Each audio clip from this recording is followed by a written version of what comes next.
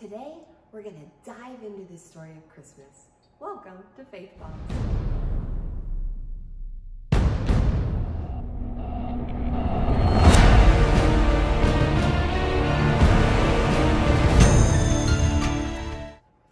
Matthew and Luke have always been my two favorite books of the Bible. They're the ones that tell in the most detail the story of Jesus' birth.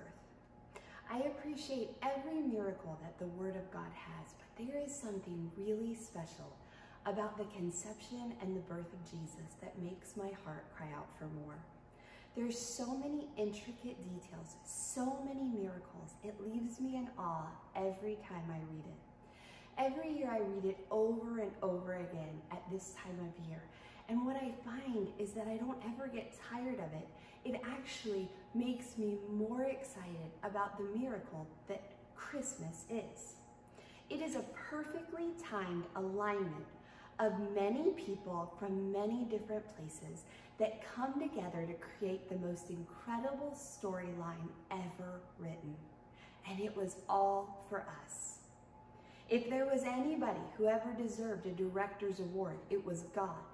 He put together a beautiful symphony with not one note that was out of tune. In the hustle and bustle of the holiday season this year, I encourage you to dive into the story. Realize and dive into the real miracle that Christmas is.